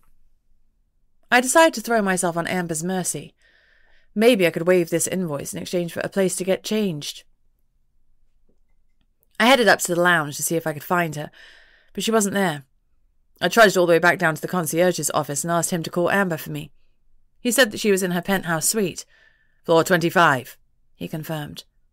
I grabbed the lift and pressed the button for the 25th floor. I noted with interest that the lift went up to floor 26, and I wondered what was there. The Coven's secret lab where all of the potions were made. I was dying to have a poke around, but that probably wasn't the done thing, given that the Coven had done nothing but extend warm hospitality to me. Snooping was a no-no. The lift pinged, and I headed out to Amber's door. When I knocked, she didn't leave me waiting long. "Come in," she said abruptly.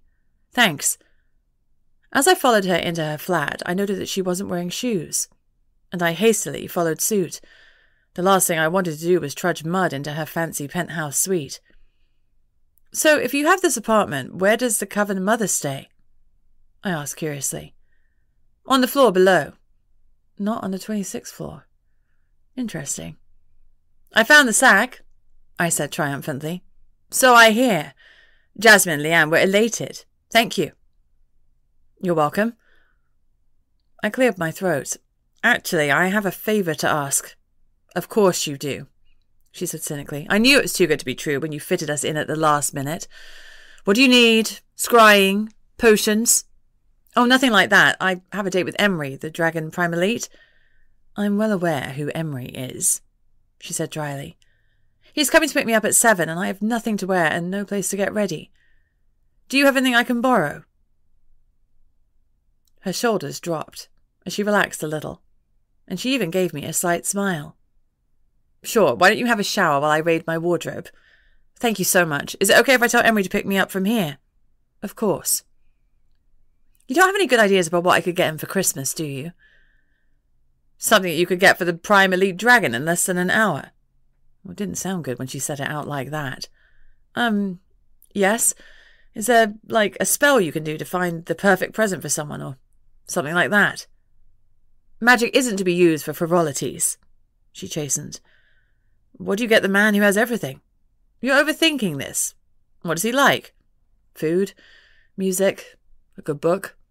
"Music and books can be tricky because you might end up buying something he's already got. You can't go wrong with food." She thought for a moment. "What about a bacon bouquet of flowers?" "That's a thing." "Yep. Flowers for men." "Flowers for me too," I muttered. I loved bacon. "Can you get them in an hour?" "I can do most things in an hour," Amber said confidently. "I'll sort it. You go and shower. Time is ticking." She led me through her bedroom into an ensuite bathroom and passed me a clean towel. "Help yourself to anything." She gestured to the shampoos and body washes in her shower caddy. "The shower is self-explanatory. Pop this on when you're done." She hung a clean white dressing gown on the back of the door, then shut it behind her. "Come on," I heard her saying to Gatto. "Let's get you something to eat so you can get comfortable too." I fired off a text to Emory to let him know where to pick me up. The man had ways of finding out information, but I thought it would be easier all round if I just told him where I was. Not everything needed to be cloak and dagger. I got an almost instantaneous response, which made me smile. He wasn't playing it cool. Time was not on my side, so I showered as quickly as I could, hastily put my hair in a head turban and pulled on the dressing gown. When I walked into the bedroom, various items of clothing were laid out on the bed. "Amber," I called, "can you help me pick?" I was not a girly girl, and for most of the big events in my life, I normally asked Lucy to help me arrange my outfit. Amber had laid out everything from cocktail dresses to ball gowns, but I spied a few pair of jeans and some sparkly tops. I prayed one of those would fit me and look good enough for a night out. Gatto and Amber joined me. Gatto's big tongue was hanging out in a doggy laugh. He didn't see what the big deal was. "This is our second proper date," I explained to Amber. "I don't want to muck it up. You won't, not on clothing choice anyway. Where's he taking you?" "I have no idea." "The man loves to fly, so I'm betting he'll be using that damned helicopter," she mused aloud. "Probably not the ball gowns," she mumbled to herself as she discarded those. She looked at me critically, then discarded the cocktail dresses. "You're more of a jeans girl, aren't you? Besides, they'd be better if you're climbing in and out of a helicopter." She pulled out a pair of smart black jeans and a plum red sequin top. "This," she said firmly. She shoved them at me and pushed me towards the bathroom. "Quickly! You've not got long before he'll be knocking." I got dressed, and I had to say that I approved of her choice. It looked great. The only things ruining it were the trainers that I put on that morning. I came out of the bathroom barefoot. Amber nodded in satisfaction. "Sit here and I'll dry your hair." I sat down at her dresser. Amber's hair always looked lovely, so I was confident she had some skills in the hairdressing department. "Do you by chance wear a size 6 shoe?" I asked. "Trainers will dress down the whole outfit." "I don't wear a size 6, but I've called down to one of the witches who does." "You know everyone's shoe size?" "Don't be ridiculous. Leanne asked around for you. She'll bring up some shoes shortly." Amber switched on the hairdryer, effectively ending any conversation. I was one of those people who didn't like talking at the hairdressers, so I was grateful for the excuse to fall silent. I had achieved a lot today, firstly by finding Mr. Trent, and then by retrieving the Christmas sack. My job was always quite rewarding in that sense. But I still hadn't accomplished my main goal. I still had no way to save Lucy. When Amber turned off the hairdryer, my hair was curling and cascading around my shoulders. It looked better than anything I'd ever done with it. "Thanks for all of this. I know I've asked already, but you haven't found anything else that can help my friend Lucy. Jasmine's a healer. Maybe I could ask her?" Amber looked at me, and I saw the faint glimmer of sympathy in her eyes. "Jasmine can only heal magical people. It's the same with all the potions. Otherwise, we could heal the world. I'm sorry. There's nothing we can do to help Lucy." "Right, thanks. You did say that before. I just hoped that something might have changed," I said glumly. There was a knock on Amber's door. She gave me a quick consoling squeeze on my shoulder, which was surprisingly intimate for her, before she left to open it. She returned moments later with several shoeboxes. "One of these pairs will work," she said confidently. She opened up all of the boxes and confidently pulled out a pair of red ankle boots, which matched the berry-coloured top I had pulled on. "These." She thrust them at me. I slipped them on and looked at myself in the full-length mirror. I looked good and Christmassy. All that was missing was a bit of makeup.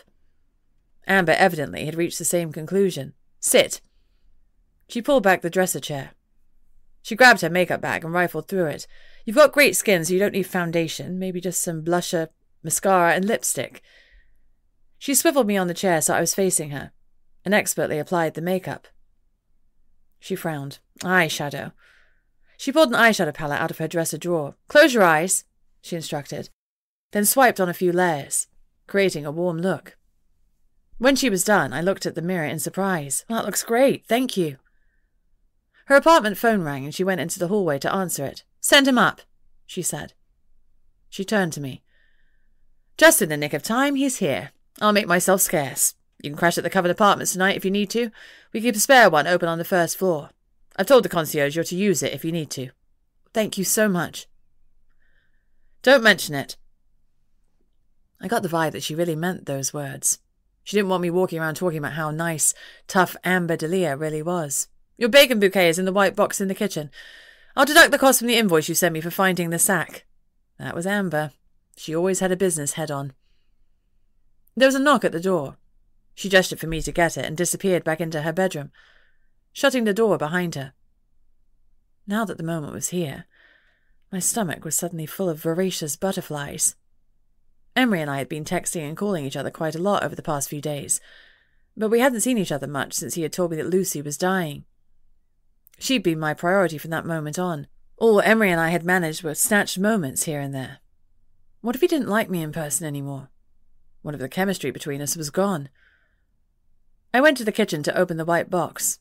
Sure enough, there was a bouquet of flowers in there, made of bacon. The meat had been glazed, rolled, and cooked, and the smell was amazing.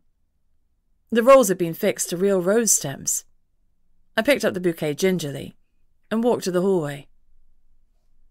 I hesitated by the front door until Gatto headbutted me in the bum and pushed me forward. Then he gave a bark so that Emory would know that we were in. Little scamp. Time to face the music and hope that the spark was still there. Chapter 9. I opened the door nervously to Emory. As usual, he was dressed in a suit. This one was all crisp black lines. But in concession to it being a date night, the shirt that he'd paired it with was a lovely maroon, one of my favourite colours. It looked amazing on him. Inadvertently, we were matching, albeit in different shades of red. He held a huge bouquet of red roses out to me. I awkwardly thrust my bunch of, flowers towards him. He blinked in surprise. "You got me flowers?" "Not exactly," I admitted. "Look closer." He examined my bouquet. "Is that bacon?" "Nothing but the finest for the prime elite," I joked. He grinned. "That's amazing. Nobody's ever given me flowers before, let alone ones I can eat." His stomach gave an audible growl, and he looked faintly embarrassed. "Sorry, I didn't have time to grab lunch today." "You can eat one of your roses as an appetizer," I suggested. "It's not like you're going to ruin your appetite." The man ate like he was starving, putting away enough food to feed a family of 4. Given permission, he pulled one of the rose heads off and ate it in one mouthful. He let out a low groan of pleasure, which did funny things to my tummy. I flushed and tried to hide my reaction. "That was amazing. It's been brushed with some sort of maple syrup. We've got to try one." I think it's a social faux pas to eat the present you give to someone. Not when they offer it. Honestly, try it. It's one of the best things I've ever eaten. I had to admit to being quite curious. Besides, unlike a real bouquet of flowers, his bacon wasn't going to last for days. I tugged a bacon roll off its fake stem and ate it in one, just like Emory. It was divine, though. I managed not to moan. "That is good," I admitted. "Let's eat them all," he said eagerly, making me laugh. "I'm okay, I can't eat too much or I'll ruin dinner, but here." I pushed the bouquet into his hands. "You take this and I'll pop the flowers in a vase." I left him devouring his gift while I hunted for a vase. I couldn't find one, so I shoved the flowers in a stray pint glass. That would do for now. Amber could enjoy them for me. Out of the corner of my eye, I saw Emory give a couple of the bacon rolls to a very happy Gatto. Gatto gave him an enthusiastic lick. He loved sharing food. "You look great," Emory said belatedly when he and Gatto had demolished the whole bouquet. "I'm sorry I forgot my manners with all that bacon. I got excited." He did look excited, I realised, genuinely thrilled to have gotten a present from me. It gave me a warm glow. He might have loads of money, but I wasn't sure whether he was someone who received a lot of gifts. Maybe that was one of the downsides to being rich. Everyone assumed you'd got everything you needed. I decided I'd make the effort to find out his birth date and surprise him with something awesome. If we were still doing whatever this was, of course. "Shall we go?" Emory offered me his arm like a gentleman from another era. "Does my chariot await?" I asked flippantly. "Not a chariot this time, but something else." "Is Gatto okay to come?" I wasn't sure if Amber would want me to leave him. I should have checked. "Of course, he's part of our plans." Emory winked at Gatto, who gave a happy wag. The man sure knew the way to my heart. Treat my dog right and you were halfway there. He took me to the lift and pressed for the rooftop. "A helicopter ride?" I guessed. Amber was on the money. "Got it in one. It's the only way to get there quick enough." "Get where?" "Bonnie, Scotland." He put on a Scottish accent, making me grin like a loon. "Oh, awesome. Where are we going?" "Now that is a surprise." There were 2 helicopters on the roof, sitting on the Coven's helipad. Who knew that they had one? Emory's pilot, Chris, was there. He beamed at me and gave me a thumbs up. "Who's in the other bird?" I asked, gesturing to the second helicopter. "Security," Emory said shortly. "Sorry about that." I squeezed his arm. No problem. If a helicopter full of backup meant that he could relax and enjoy the date, I was all for it. Besides, although I was still discovering the magical realm I'd stumbled into only a couple of months earlier, I had already learned that it was dangerous. Security wasn't a bad idea. Gatto made as if to join the security helicopter. "You're with us," Emory called to him. Gatto gave him a flat look and a growl, as if to say that he was definitely part of security. Emory interpreted his meaning correctly. "Of course you're security. You're a tough hellhound. But we can't have all our eggs in one basket." He gave Gatto a head scratch. Mollified, Gatto climbed into Chris's helicopter, but sat up, so he could see out of the windows. He was a hound in protection mode. "How was your day?" Emory asked. "Pretty good. I completed 2 quick jobs." "Can you tell me about either of them?" Client confidentiality is a thing, of course, but I figured I could tell him vague details. I got hired to find a missing Christmas sack. His lips twitched. You've been hunting for Father Christmas's sack. Not his sack, another sack. I have a sack, you can see. He joked with an exaggerated leer. I burst out laughing. How are you making this lewd? It's one of my superpowers. It's a guy thing. I rolled my eyes. I found the sack and I made the kid happy. Emory took my hand, a genuine smile dancing on his lips. You're amazing. I bet you made their day. I thought of Jade and her parents. Yeah, I hope so. I did my best. We made small talk as we flew to Scotland. It didn't take as long as I expected, and soon we were setting down. Where are we? I asked. We're at the Helix Park in Falkirk. What's here? The Kelpies. He gestured to two monumental statues of horses that were rearing out of the ground. They had to be at least 30 meters tall. They were lit by red lights that shone from inside them, casting a glow that could be seen as either malevolent or festive, depending on your interpretation. I chose the latter. Wow, they're amazing. What do you know about Kelpies? He asked. A whole lot of nothing, I admitted. They're more of a Scottish thing. Kelpies are said to haunt rivers and streams, usually in the shape of a horse. Their name comes from Gaelic, Colpach or Kelpich, meaning colt or heifer. They're beautiful. As with a lot of beauty, it comes with a hidden edge. Kelpies look stunning, but they are said to be murderous in intent. Are they real? The majority of other realmers would say that they're not. But you'd say otherwise. They're rare. Rarer than unicorns. And it's a good thing too, because they're deadly little buggers. Beautiful, though. One nearly killed me once. A Kelpie nearly killed a dragon? I asked in surprise. As I said, deadly little buggers. We walked towards the gargantuan statues. The park was deserted. I guess Emory had arranged for us to have the whole place to ourselves. Is it closed? I asked. To the common realm, yes. At this time of night, proximity runes help keep away anyone from the common. Why? So the other realm can come out to play, he said mischievously. Come on, I'll show you one of the other realm wonders. Gatto wasted no time in starting to gallivant around, galloping, paws flying, and tongue lolling. He looked like he was living his best life. He'd momentarily forgotten he was supposed to be on security detail, and I didn't remind him. He was having fun. Emory took my hand and laced his fingers through mine. I was struggling to squash a smile that wanted to burst out. My butterflies were raging now in the best way. We still had chemistry, thank God. Emory took us to the Kelpie statue on the left. A door swung open and I struggled to contain my gape when a wall of warmth hit me. Inside the Kelpie head were various mezzanine levels, and on each floor were tables. Music was blaring out. It was a restaurant and bar. All around us the other community were meeting friends and family and going on dates. The whole place was decorated with tinsel, and Christmas trees were dotted about elegantly, giving a festive air. This is amazing. It's a pop-up bar and restaurant. It's only here for a couple of weeks. They do it every year, and it's virtually impossible to get a table. Did you have to grease some palms? I asked. Nope. I resorted to some good old-fashioned blackmail instead. He winked. True. Naughty dragon. I should have frowned that he finagled a table under less than honest means, but I found myself oddly flattered that he'd gone to so much trouble for me. Dotted around the bar were a number of trolls dressed in suits. It was clear that they were there to keep the place in order. Our own security was following us. I guess Emory didn't trust the trolls to do a good job.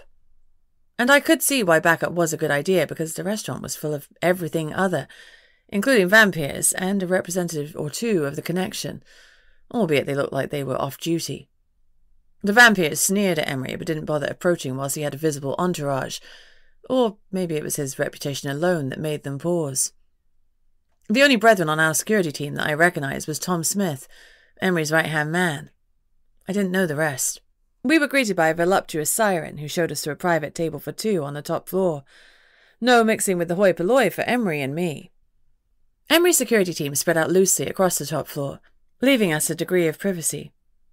Next to our table there was a dog bed for Gatto. Emory had thought of everything. On the back of our chairs hung two Christmas hats. Without batting an eyelid, The fashion-conscious billionaire fixed the red velvet creation with its white fur trim on his head. I booked us a tasting menu. I hope that's okay. I pulled on my Christmas hat. Something about Emory in the hat had short-circuited my brain. All I could think about was that I absolutely wanted to be a ho-ho-ho. I hoped I wasn't drooling visibly. The tasting menu comes with a wine flight, but drink as much or as little as you like. Emory reassured me, flashing me a 200-watt smile. Sure, I agreed cluelessly as I tried to get my brain working again. The hat is distracting. You look like a gift-wrapped present. He grinned. I'm taking the hat home as a souvenir, then. I tried to get the conversation back on track. What's a wine flight? The restaurant picks a wine with each course to complement the food. I don't know much wine, I admitted. You're like a fine glass of red. I give you a bit of a hangover. He laughed aloud. No, you should be savoured. At room temperature. He chuckled. Actually, red wine should still be a little chilled. It used to be served at room temperature back in the days when there were castle cellars. Most red should still be served on a bucket of ice. Huh. You're a fount of knowledge. Mostly useless. I very much doubt that. His smile disappeared, and he leaned towards me earnestly. Actually, I have some knowledge to share with you. I wasn't sure when to tell you, but I found something that might help Lucy. Don't get your hopes up. It's a last resort. He raised a hand towards Tom, who stepped forward with the book in his hands. Page 108, Emory said as he passed it to me. The book was heavy, bound in leather, and looked old, like it should be in a museum old. Excitement and trepidation were warring in my stomach. Excitement because the book held something that might help Lucy. Trepidation because Emory was saying it was a last resort. It didn't sound like the solution he was offering would be filled with kittens and flowers, and I really wanted a kittens and flowers solution. I carefully leafed through the book until I reached page 108. The handwriting was florid, ornate.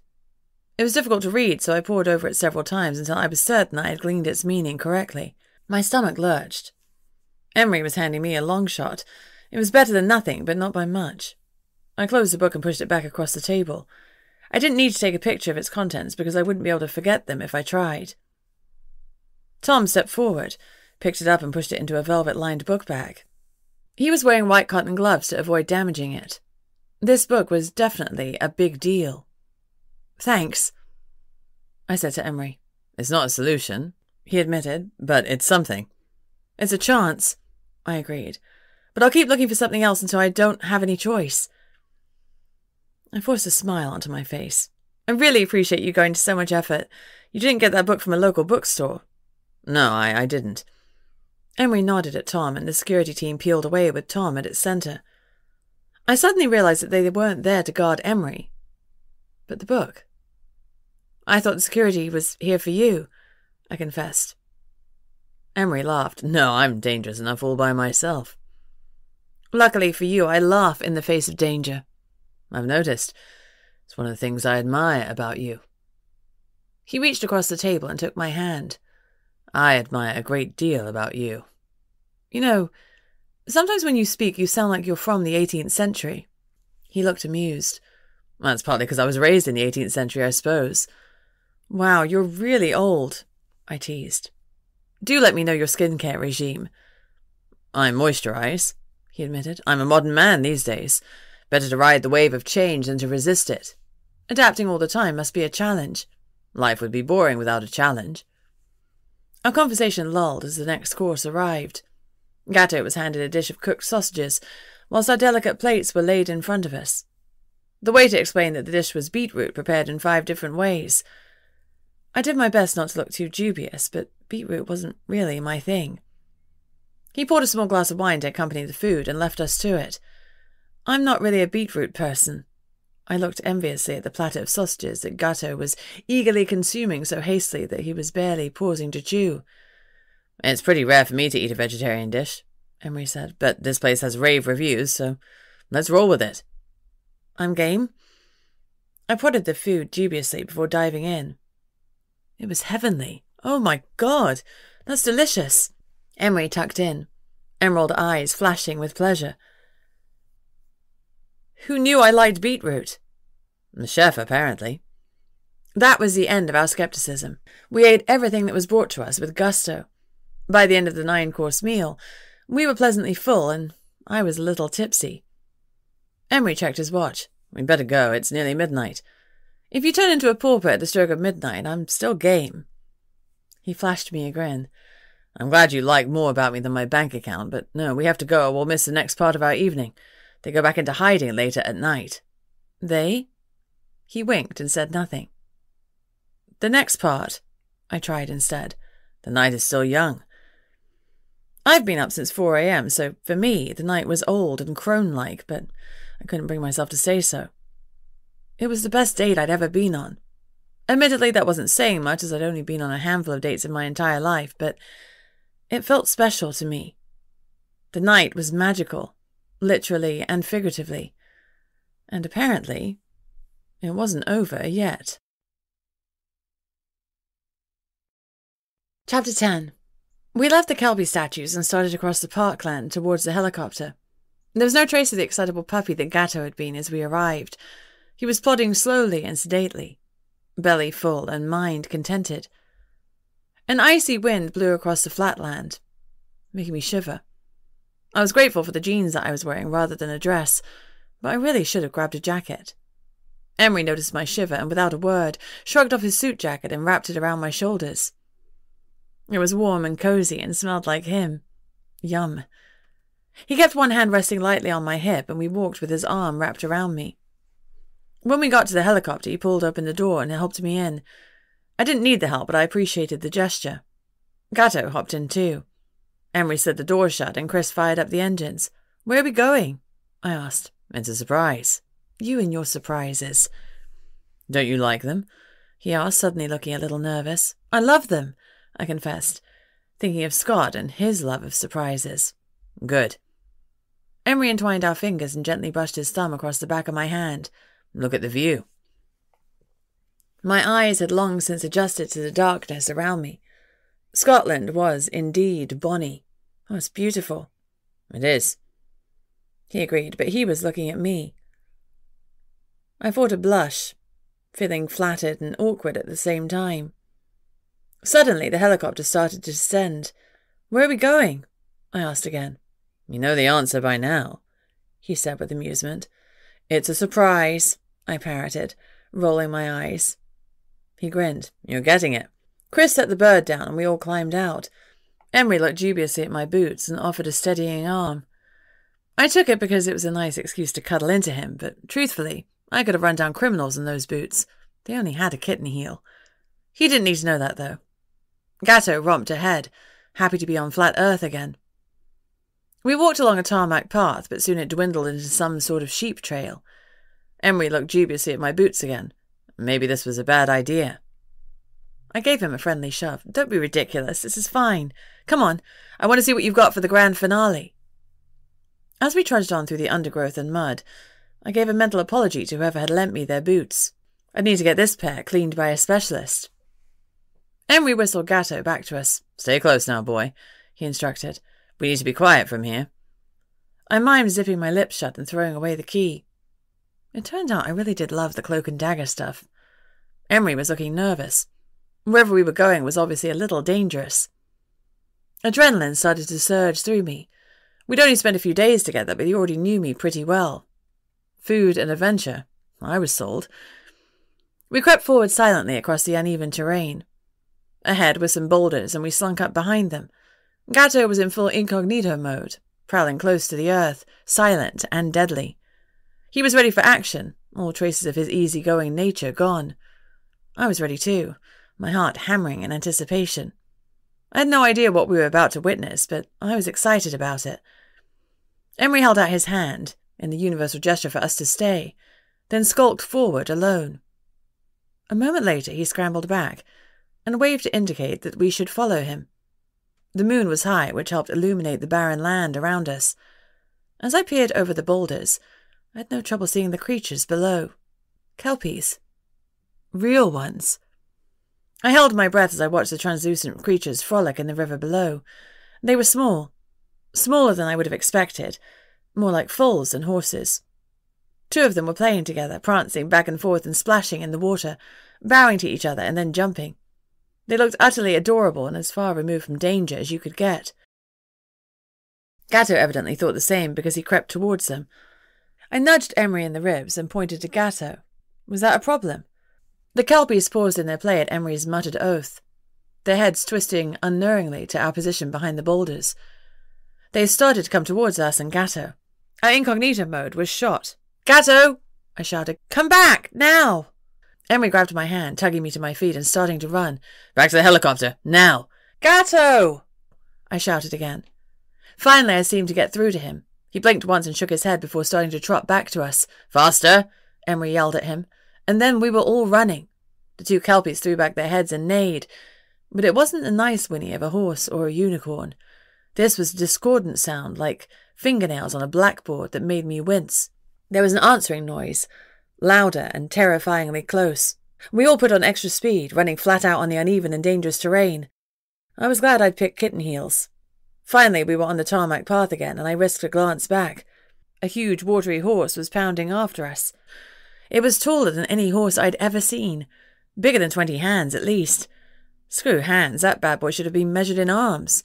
He, or she, I wasn't stopping to look at its sex, was stocky. Its solid, corded muscle like a shire horse on steroids.